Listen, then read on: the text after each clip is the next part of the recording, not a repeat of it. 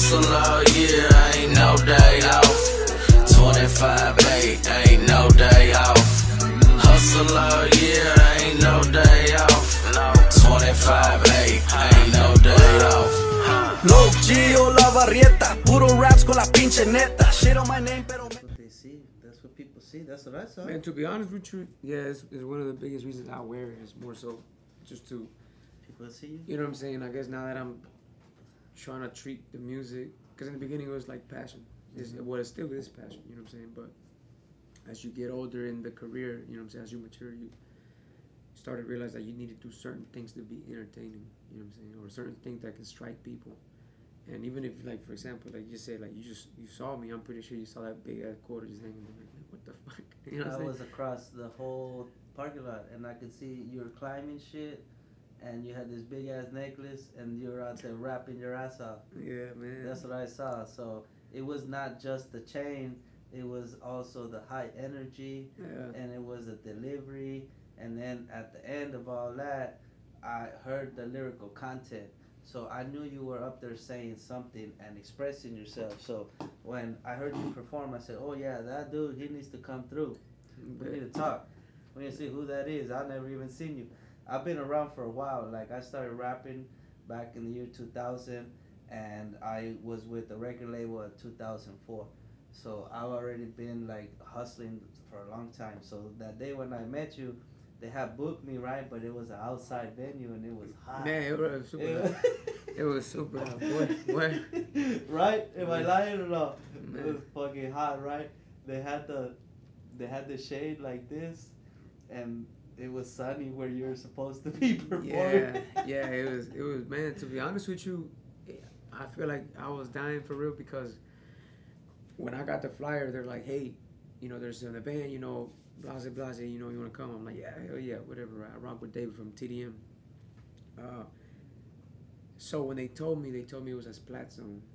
Well, I ain't never heard of Splat Zone. Right. You know what I'm saying? Yeah. I'm from the hood, you know. Yeah, we come from, you know, we don't go to places like that. We can't afford it. Exactly. So I Googled Splat Zone, and then it's a paintball thing. Right. So I'm like, big, I'm like, we finna go paintballing. You know, we haven't done paintballing yet. Yeah. You know what I'm saying?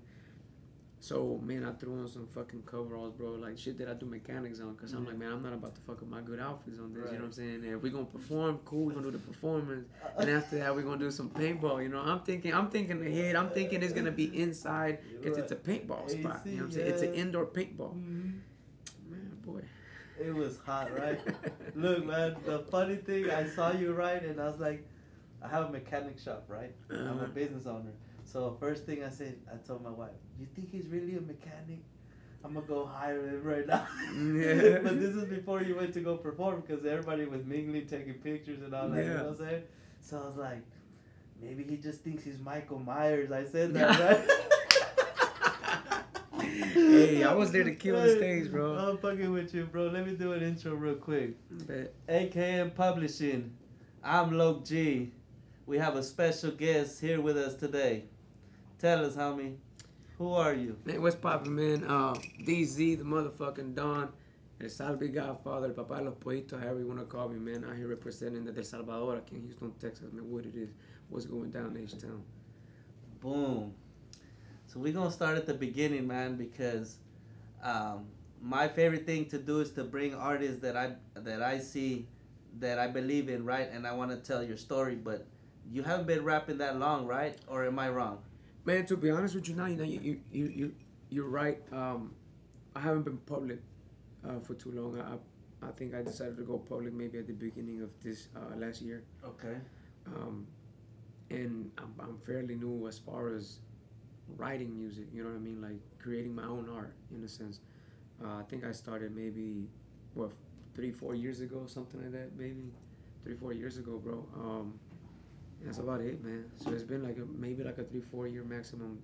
You're pretty young. How old are you right now? Man, I appreciate it. I get that a lot, but I'm 33 years old, man. Okay, 33 years old. 33 years young. Yeah, 33 years young. Go. You know there what you I'm go. So, you know, we still got a little bit of time to be able to make a good impact, man, with everything that we got coming. And you're from here, from Houston? You're from El Salvador? Man, I was born in El Salvador. Okay. I grew up over there till about maybe 8, 9. sometime around then, I moved over to Houston, man, and then, you know what I'm saying, as a, you know, being an immigrant, you know, coming, you know, the same, we all have the same similar story, you know what I mean? Man, we was just jumping from place to place, man. You know, one year was Greens Point, the next year was somewhere in, you know, the north side of Houston, north central, and, you know what I'm saying, south by Bel Air, Fondren area, you know what I'm saying, all the typical places where you can kind of find a place as a Hispanic, you know, trying to make it, you know, trying to chase the American dream out here, you know, we were a new family out here. So yeah, man, I've been all over Houston technically, bro. From the time I was 8 till I graduated high school, man, I was in the city, man, wherever I could go. Yeah. And how was that when you were young? You have any siblings or? Man, I do have. In El Salvador, I had a couple of siblings that I grew up with. You know, I had a few cousins and my 2 eldest brothers. And then when we moved out here, we actually moved out here together. So it was a blessing for me because, you know what I'm saying, I feel like sometimes I think back on it and I'm like, damn, if I would have moved over here, you know what I'm saying, being an 8-year-old, not knowing the language of the land and don't even have my siblings to depend on, you know what I'm saying, I think that would have been a lot tougher for me. But man, I was blessed. I was blessed to have them come out here with me, man. We were able to, you know what I'm saying, at least I had a little squad, you know what I mean, like, didn't know English, didn't know much about the country, but it was an amazing experience overall. I mean, coming from El Salvador to Houston, bro. I mean, it felt like Vegas. You know what I'm saying? I remember coming over here to Houston and taking my first ride on once we got off of Bush Intercontinental, man, and just the overpasses. You know what I mean? Like, it's just, to everyone here, it's just regular life, but like to us, shit, we were lucky we had roads in the neighborhoods. You know what I mean? So, yeah, man, it was definitely a blessing just to be here. You know what I mean? Like a culture shock experiencing the highways. Yeah, man, it was crazy, man. The buildings, the big buildings, the lights, street lights everywhere. What? You know what I'm saying? Street lights everywhere, bro. It wasn't lights out at 6 p.m. every day over here when the sun went out. So it was crazy, man. It was a crazy experience. It was definitely a culture shock. Over there, everything's Salvadorian. You got over here, Mexican, the blacks, you know what I mean? There's so many different cultures, bro. It was crazy, man. It was crazy. It was an absolute crazy experience for me. That's crazy. And you were like raised, I know you said you were raised all over Houston, but mainly your squad here in Houston, you said blacks, Mexicans, is that kind of like, man, to be honest, gravitated to? Man, I'll be honest with you, in my young years, of course, you know, Latinos, you know what I mean? I think as a Hispanic here in Houston and really in America, and I'm not sure about the rest of the world, but whether you're Salvadorian, Mexican, whatever you are, you saw Blood In, Blood Out. You know what I mean? You saw El Padrino, you know what I'm saying? You saw all these movies that you listen to SPM, you know what I mean? The Juan Gaudis and all this. So it's like, just being in Houston alone, like, I almost feel like the Latinos or like the Hispanic culture is like, is more interconnected now, you know what I'm saying? Especially if you were raised in Houston. Definitely. Every turn you made, SPM was being played. He's the Great Wall of China, I say. You can see him from outside of the bro, man, stuff, SPM, right? So, and the GOAT. But it's cool that you have like a mix type of, like, you're pretty much unique in your way that you're not Mexican, you're not. Well, I mean, my siblings are half Mexican, bro. You know what I'm saying? Okay. Yeah, okay. So it's like I have to embrace it. Like, it's when I first moved over here to Houston, the problem was I couldn't find any real Mexican food, right? Because you have to go and everything looks the same, but it's not. Like, we have so many different regions and cultures from Mexico down to South America, Central America, and every country is its own little cultures and stuff. So when I lived in San Antonio, it's like San Antonio, it's its own culture, its own thing. Like, they get influences from Texas, California, and stuff like that, but it's still San Antonio. Like, you can tell when you're in San Antonio. And I was raised in the Valley, and the Valley is like its own little entity. So I'm culture shock being in Houston. I can only imagine what you felt like coming from El Salvador. I've never been out there. You know what I'm saying? Yeah, man. It's different, man. So now, we can edit this out if you don't want to put it in there, but do you have like a passport? Are you able to travel? Are you man, thank God I've been blessed. Yeah, I've been blessed, man. I took advantage. You know what I'm saying? Like once I grew older, you know, once I got to high school, you know, seeing my mom struggle and my stepfather struggle a lot, you know, it kind of like woke me up to the fact that I needed to do something quick. You know what I mean? So ever since I was a young kid, man, like especially here in Houston, bro, hustle town, bro. This is home of the hustlers. You know what I'm saying? You gonna figure out how to get it. So I started learning everything I could learn, bro, how to make money, whether it be cars, mechanics. So in fact, I am a mechanic. I'm a pretty damn good mechanic too. Well, I like to think, you know what I mean? I don't know. My cars are all right, but yeah, man, I started picking up everything I could. By the time I got to high school, you know what I'm saying, along all the other life, you know, that goes in Houston, I started actually trying to figure out how to make legitimate money. You know what I mean? In a way that I could always like have a savings account or like have a what is it called, retirement plan. So I kind of hit a roadblock at a point in my life very young, and I decided to join the military, bro. So I did the Army for 5 years. Okay. So during that time, I took advantage and I went ahead and got my citizenship, man. I did my time, did what I had to do. Salute, man. Yeah, so what man. was your MOS? Man, I went in as a 94 hotel. Okay. Back in the day, that was I'm not sure if you're familiar, but it's basically electronics, like metrology, like anything to deal with measurements and diagnostic type equipment. It was the most technical job that they had at the time. Mm-hmm.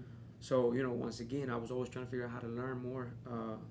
So I took it, man. I had assigned for 5 years. I did that, and then almost 3.5 years into it, I switched over to 91 Delta, which is, you know, mechanic, you know. So, but I did And what were you really working on in there? Like big helicopters or diesel trucks or? Man, to be honest with you, bro, I got pretty lucky. Well, I like to say I got lucky. Well, I'm still here, first of all. You know, yeah. so blessing. Glad to have you, bro. Earth needs you. Yeah, man. And when I got in the military, once again, you know, once I signed up, that was it. You know, I knew that I was there, and ain't no getting out of it. You know what I mean? So focus, laser focus. I focused, man, and I invested a lot of time in my physical fitness and all of that. So by the time I got to my unit, because of my physical fitness and my, you know, sharpshooter, I was a sharpshooter. My records, the highest commanding sergeant got my records, and she's like, man, I want him to be my assistant. So like within a month of me getting there, she went ahead and transferred me over to work with her. Man, I got to do everything, bro. I got to go everywhere she went. I had to be there. I had to support her, you know, provide security, things like that. And so I had the opportunity to have a kick-ass job. In a sense, yes. Right. In a sense, yes. Compared to other but jobs, it was very demanding. Like it was right. extremely demanding because you know what I mean. You're working with high ranks. You know, yeah, everything that you see is high ranks. So it's like, man. That's crazy. But it opened opportunities, bro, because I got to meet a lot of people with power that, you know, that I could reach out to say, hey, man, I want to go to aerosol school. Can I do this? And, man, they would approve me. Yeah. You know, so I did airborne school, man. I did damn near a lot. I did almost everything you could do when I was there. That's crazy, bro. That's man. dope. Yeah, bro. I took advantage, man, and thank God he opened up the doors, you know what I mean? Overall, I know I wouldn't be here if it wasn't for God. I know God has had his hand, you know, in everything that I've done so far to this point. So, yeah, man, I'm thankful for that. Yeah. Yeah, man, definitely. So we're proud to have you, man. That's crazy that you had such a dope experience so far in life. You're still 30 years young, like you like to say. You've been dropping music. Talk to us about what started the music career after doing all this cool ass stuff, jumping out of helicopters and shit. Man, you know, the music is, you know, like I just mentioned, you know, I've always been a fanatic of music. Man, SPM, he's one of my idols, you know what I mean? So when I was in El Salvador, we would listen to a lot of music that wasn't even Spanish, you know what I mean? We would hear the English music and we would sit there and, you know, pretend to know the words and sing along with the music. So I've always loved music, man, and once I got here, like I said in the beginning, it was a struggle, you know what I'm saying? There was a lot of jumping back and forth, you know, from place to place, and finally we were able to, as me and my siblings got older, we were able to you know, support a little bit my mom a little bit more with everything else, and we kind of became stable, and we were able to get into a house, man, you know. So once that happened, like, did the military, came back, and then even after all of that, I still hit rock bottom, bro. It was a point in time where I ended up back in my mom's living room, you know what I mean, and I got married at some point, got divorced, I had a child, you know what I'm saying. So once I had my son, like, now it was really go time. I had duties, you know what I mean, and I was in rock bottom, bro. So man, I decided to make money, you know what I'm saying, because I needed money, and got involved with a lot of things, and just as everything kept.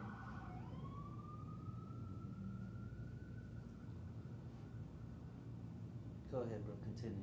So as I began to, just to come up, man, I got involved with a lot of people. A lot of people were actually doing music, you know what I mean. In the beginning, I really didn't care much for it because I didn't see the vision.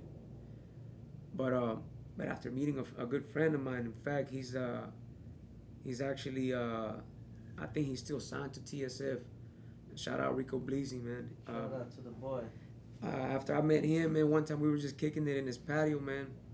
We were chilling, smoking, and he decided to start freestyling. And that was the first time I'd ever heard him freestyle. You know, it always starts with a freestyle. Yeah, bro, it's crazy, bro. It's crazy, but but between me and him, bro, we sat there till like maybe 4 a.m, bro. And then that kind of like sparked an idea in me. You know what I'm saying? Cause like I started to think about it, and I'm like, damn, for me not doing anything, to all of a sudden jumping into something like this, and like, I was kind of doing okay. It just gave me the idea to focus on music. Like, all right, you've done mechanics, you've done electronics, you've done this, you did the military, all this and that I've been doing. And I was like, man, let's try this, you know what I mean? Let's try this, let's figure out if we can actually do it. So in 2018, after a drunk night, man, I told my girl, I'm like, hey, look, listen, my New Year's resolution is, by the end of next year, I'm gonna be a Houston known artist. You know what I mean? So man, I got to writing, bro. I got to writing music, and man, it just took off from there, bro. I wrote my own music. I started focusing on everything that I've been through, and then I got to a point where like a lot of my music, if you pay attention to it, it's almost written in a way that it kind of like helps the listener relate to it. When I write my music, I'm inspired by my own life, but at the same time, I write it so that when the listener hears it, he can also say, damn, that was me, like they can feel, what I'm saying, or like, and in their own mind, create their own story behind the narrative that I have in the track. You're being truthful to your upcomings and trying to bring in how you feel into lyrics. Everything, man, and you know what I mean? So I just want people to be able to relate and, in a sense, kind of like also find an escape through the vibe, the music, the lyrics, everything that's going on. And as I continue to progress, man, I kind of want to like paint a bigger picture. You know what I mean? So like right now, it's just the beginnings of it. Chapter 1, musical crusade, right? Yeah, like you said earlier, it's just chapter 1, and man, little by little, bro. What fueled me the most was that too many doors were closing on me. You know what I mean? Like, I would write music, then I started going to studios and things like that. Then I started meeting more artists. And it's like every time I try to do something, it almost sometimes felt like somebody was closing the door on me. You know what I mean? So I went from me going to somebody's studio to me saying, you know what? I'm going to have my own studio. So I went and bought all the equipment for the studio. I had no idea how to use none of it, bro.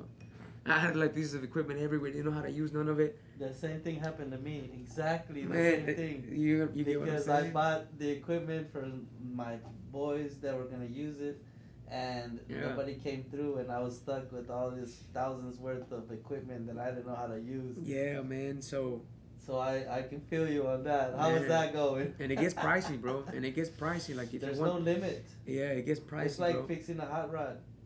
It just depends on your budget because there's no limit. If you want the best of everything, you're gonna be. You gotta spend it, man. Done. You gotta spend it. So, but I've been blessed, man. I've been blessed because I would buy things that I had no idea what they were. I just knew that it was for music, and I would buy it. And in my mind, I already had it in my mind that I'm gonna be known. I want to be a known Houston artist, you know. And when I get there, you know, I want everybody to relate. I don't want to just appeal just to my own kind. I want to appeal to everybody. You know what I mean? So, bro, I have things in the vault that you probably don't even expect from me. You know what I mean? But like I said, as I continue to drop music, which I've only dropped one song really. I haven't even dropped. I have like maybe 150 different tracks, bro.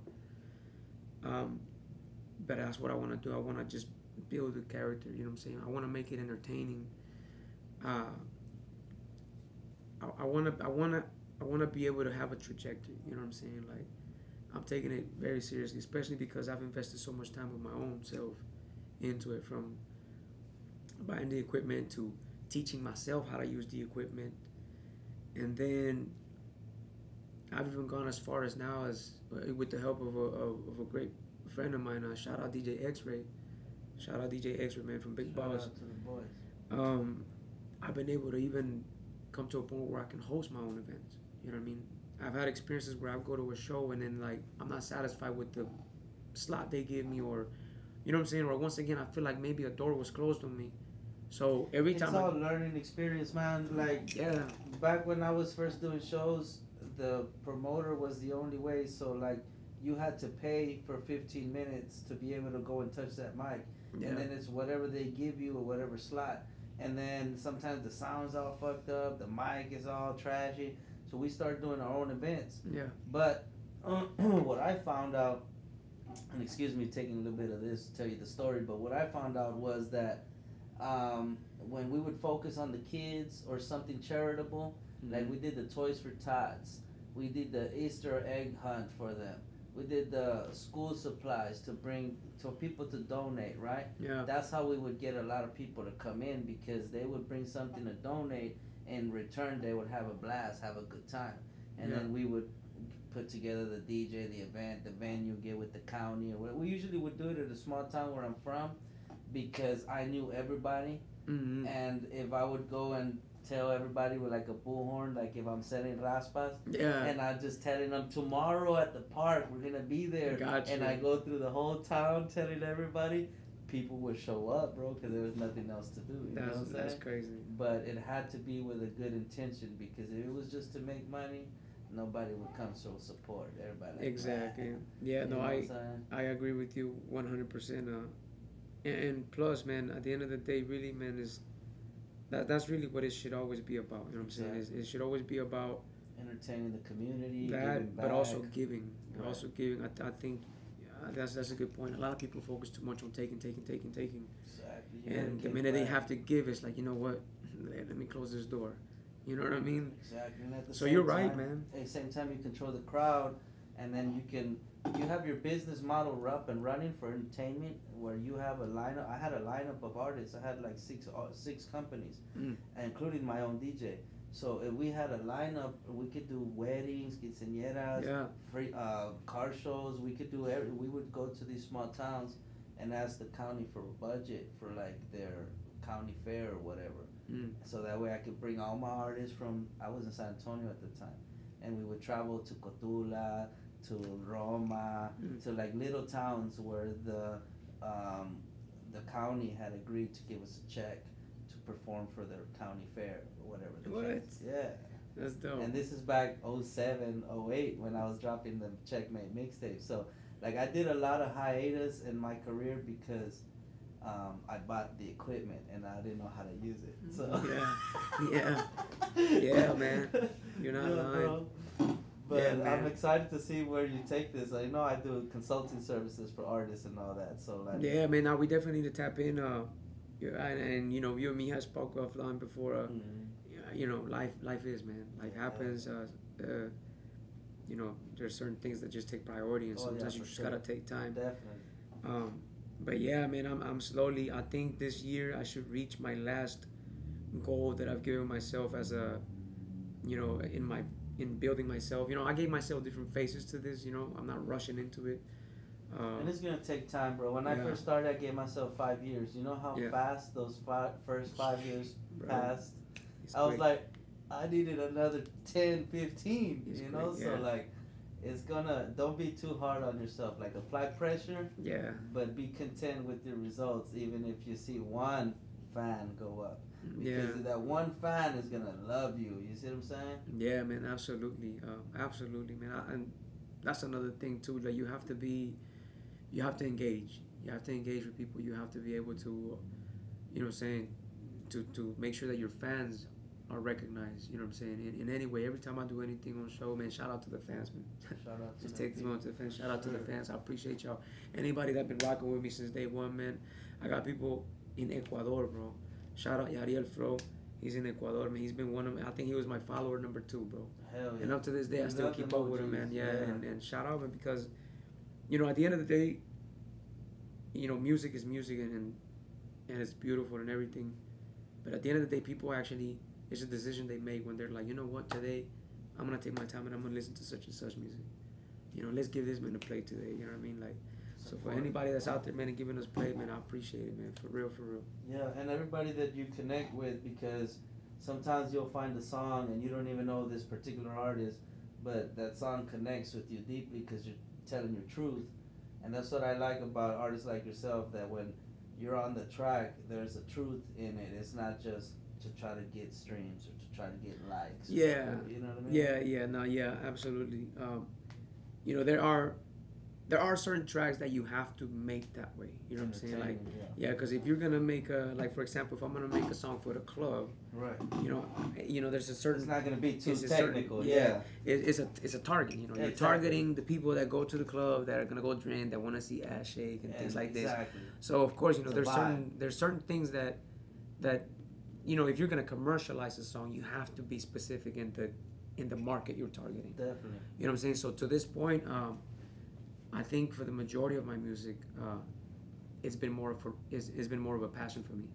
Like I'm doing it more for the passion of, I want to be able to put out content out. I wanted to show myself that I could create content that was, you know, that I would enjoy first of all. Right. You know what I mean? Like, you know, I think it's been sometimes months that I'll go, maybe like 2 months that I've gone, bro, that I listen to nothing but my music.